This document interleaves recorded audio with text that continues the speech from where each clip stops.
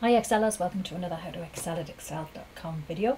Today we're going to look at generating some random numbers, but what we're going to do is narrow that down even further and generate odd numbers and then generate even numbers. So first of all, let's take a look at rand between. What this function will do, it'll generate some random numbers between two numbers that you specify to Excel. So let's say that our bottom number is 10 and our top number is 100. Excel will generate some random numbers for us. So let's have a look at odd, what that does. Odd will round a positive number up and a negative number down to the nearest odd number.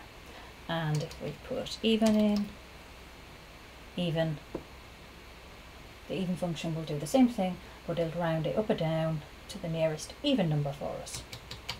So you can see that combining these two functions, we can actually get Excel to give us odd numbers or even numbers randomly. Okay, let's generate some random odd numbers. So let's start off with our odd function, and the number that we want Excel to round down or up is actually going to be our random number between, let's say, 10 and 1,000.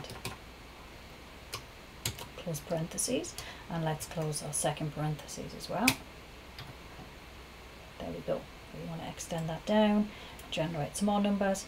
You can see there they're all odd numbers. So let's try the same with even. So let's try even, and again our number we want to be random, so that's rand between, and let's do 10 and 1,000 again. Close that parentheses off and close the final one off. There we go. These are all our even numbers, randomly generated by Excel.